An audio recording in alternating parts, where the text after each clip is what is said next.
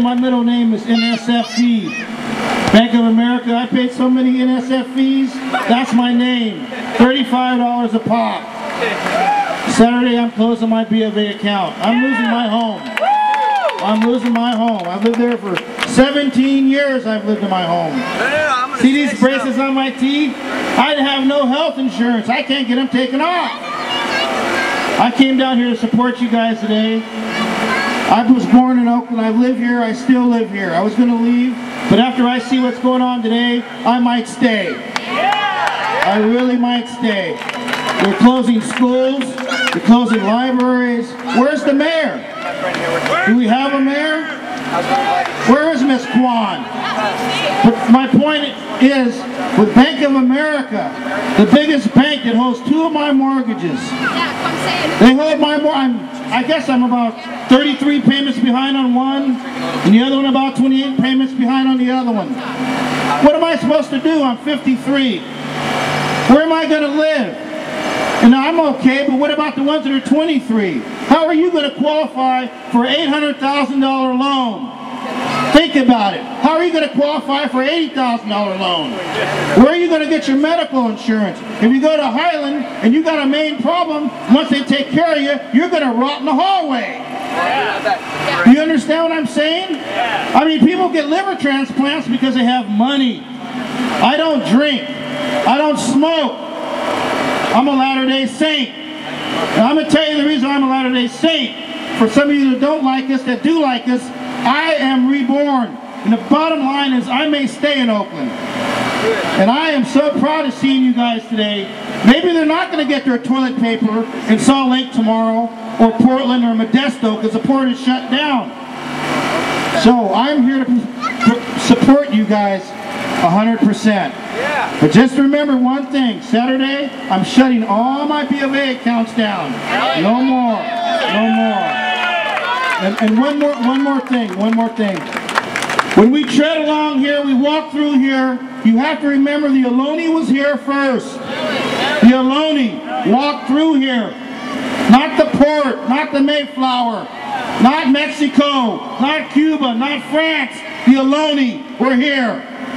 So let's walk through here and respect them. And let's respect what we have. And you guys take care of each other. I mean it. Because if you don't, you're going to be like me. You're going to be 50 plus with nowhere to live. I love you and peace to you guys, okay? Yes, thank you. I'm getting my words flipped. Please. Right on, brother. I had to do it. Oh, yeah. Let's go. I never speak in front of people. Hey, what's up? I'm Jacobo. I was born and raised in San Francisco. Sorry I'm a Niners and Giants fan, but I love Oakland today. You guys are doing something historic that our grandchildren are going to write about and read about as historians. This is honestly the rebirth of American democracy, and they're going to compare this to some 1890s populist movement type deal. But what I wanted to really say was, even when people in the movement talk about this movement we have sometimes, we're a little bit down on ourselves. We're a little bit like, you know, I was sort of skeptical about this movement. We had no, purpose. We had no written policy demands.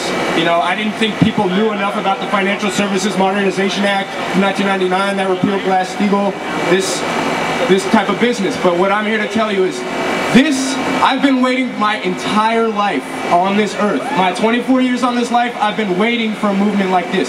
There's been no visible activism for working people, for non-white people, for non-straight people, for non-male-bodied people in my entire life. And now, people have come together and just do not sleep on this movement.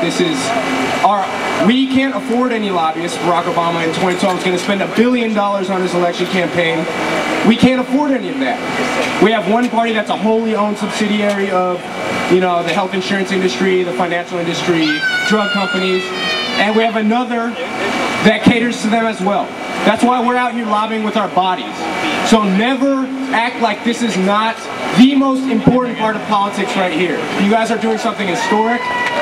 And it's going to be written about for hundreds of years. I kid you not. If you were interested in the environmental movement, you thought, hey, well, we're going to run out of resources and World War III will be fought off over water and, you know, the climate is rising, the polar ice caps are melting. You thought that? You're exactly right. Well, it turns out the same reason that is not getting solved and we're not figuring out how to cooperate and live on this finite planet, the reason is because of a bought-off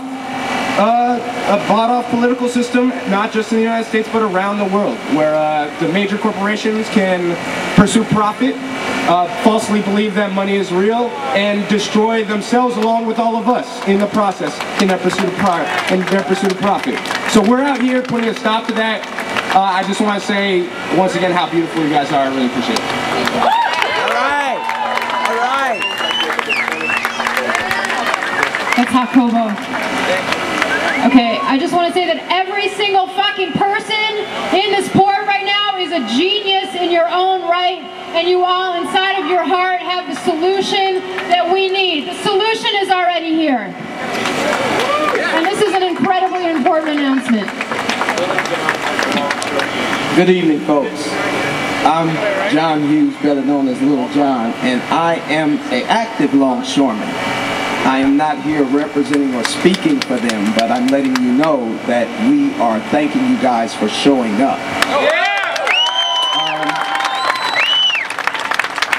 Let me say this first before I get to the announcement. I know that Reverend Dr. King is looking down on us and he's smiling because if we remember the Montgomery boycott for the buses because people of color couldn't ride in the front, and he organized and all the struggle they went through and they still made it. We didn't quite have that much of a struggle, but we did have the police come in here and shoot a young man who served his country and did not get hurt over there pulling 2 tours, and then he come over here and get hit by his own supposedly protection agency. And you guys still showed up knowing that that could happen to you, and we're grateful for you guys for this. And give yourselves a big hand. Now, but let's not get too happy. We need to stay out here to 10 o'clock, as they say in the country, which is 10:30, because it is brought down to us that the employers are going to late order at 8 o'clock, which gives them till 8:45 to get in here. So if we really want this to mean something, if we really want to stop corporate greed and make our statement, we need to hang out here just a little while longer and show these folks that the 1% is not in charge, but the 99 is. That's the greater number. So let's remember, if we need to stay out here to 10 o'clock, 10:30 for y'all. What's the best way to block it? Stand here, what you doing? Let's be here peaceful. We don't have to get crazy. We don't have to ignite a riot. We don't have to do any of that. All we have to do is keep doing what we're doing, and that's celebrating this victory that the 99 had today. All right? So give yourselves a big hand, folks. Thank you, Little John, the longshoreman. Shut it down! Shut it down! Shut it down! Shut it down! Shut it down! Shut it down! Shut it down! Shut it down! Come on! Give me some love. Who else? Thank you so much for coming out and speaking. That was very eloquent and powerful. Who's up next? Do you want to say something?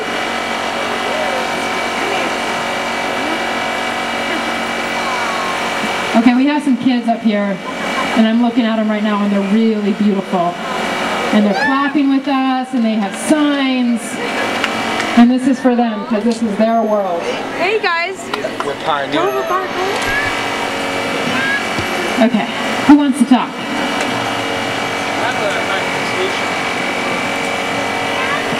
I'm Keon again. Sorry, I was talking to my friends about some solutions to some of these problems. I was talking about how people are being forced out of their homes because their homes are underwater. But why?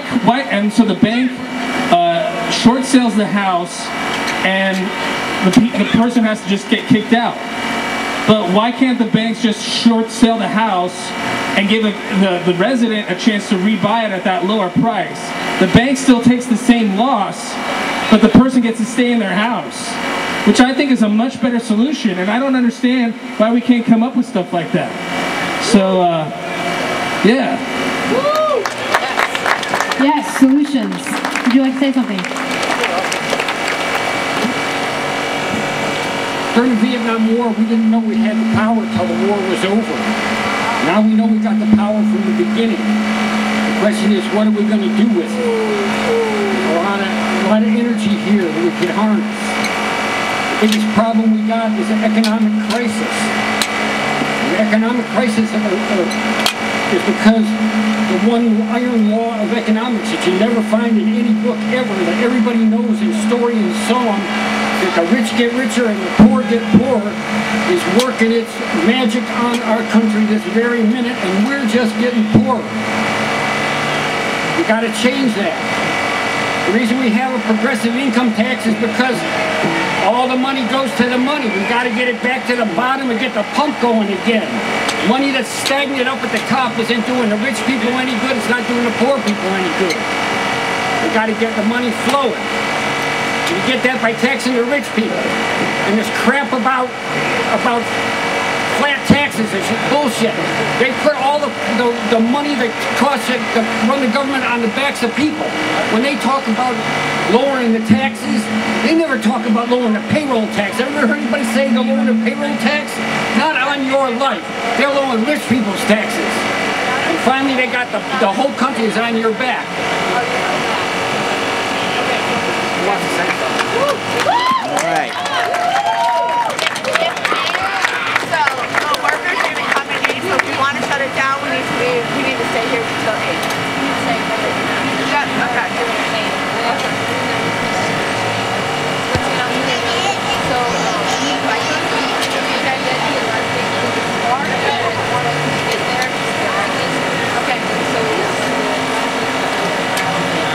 Okay, so we have an announcement. There's a gate that's about a mile away that needs people at it. So if people are on bikes and can go down to the last gate, we'll get there. We need more people to go. Yeah, so we need more people to shuffle down this way. And bikers, scream if you're a biker. Okay, so if you're And it's really incredible that we're all here tonight. But if we go home and we go back to our regular lives tomorrow and we don't make any change, it won't be as effective as it could if we make a little change. If we get involved wherever we are on whatever we can. And that is what will make this change. That's what makes my kids who go from like 20% with no hope of graduating high school, of passing any classes, to being able to turn it around, redo work, go to college, is a little bit of time. Changing our habits, changing the habits to get up an hour earlier, right? Write those letters, actually walk somewhere instead of spending as much money as we do on, our gas and our oil and all that. Rage for, in solidarity with other people. Challenge ignorance everywhere.